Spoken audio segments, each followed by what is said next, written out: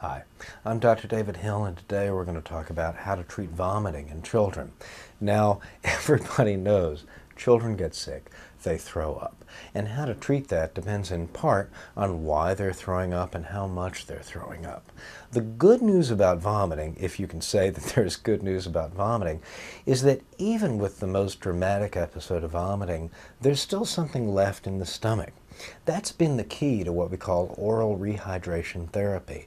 We know that if we can get fluid into the stomach, even if children are continuing to vomit, there's a decent chance that enough fluid will be absorbed by the body to prevent dehydration.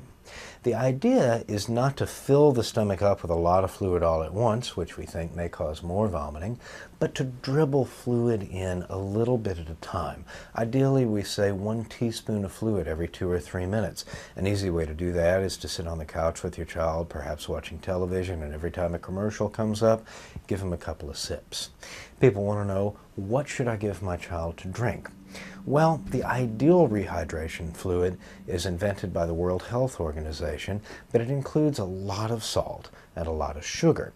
Ideally, the balance has 1-to-1 molecules of salt and sugar because that's how the body absorbs water. Unfortunately, that solution doesn't taste very good, and it's not very popular with children outside of the underdeveloped world where it has been a life-saving therapy. In the developed countries, an alternative is electrolyte solutions. Brands include Pedialyte, Enfalyte, and K-Electrolyte. These are sort of a watered-down World Health Organization electrolyte solution. They won't truly rehydrate a child, but they will prevent any further loss of fluids when used properly, again, with frequent small sips. In older children who are taking more solids, you can try and balance out the fluids going in with bland solids, especially those containing salt, things like soup or saltine crackers.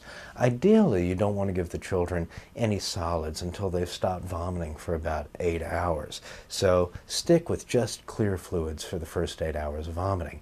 After that, you can start advancing to fluids like soup and then on to bland solids, assuming the vomiting is going away.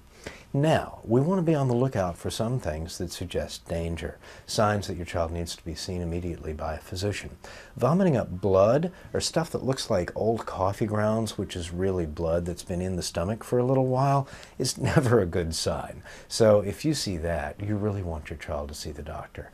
Vomiting accompanied by frequent watery diarrhea could lead to dehydration relatively rapidly. That's another reason to have a child seen rather emergently by a physician. If your child has diarrhea that has blood or mucus in it, that could suggest a serious infection. Children who are vomiting up bile, sort of greenish yellowish fluid that comes from beyond the stomach and the intestine, may have an intestinal obstruction or very serious illness and should also be seen immediately. Children should be peeing at least every 8 hours. If your child isn't peeing at least 3 times a day, or if they cry without making tears, or if you notice their mouth is looking dry, chances are they're getting badly dehydrated. Certainly if they seem overly sleepy, won't wake up, won't talk to you, or do what they usually do, you should be concerned and have that child seen by a doctor. Talking about treating vomiting in children, I'm Dr. David Hill.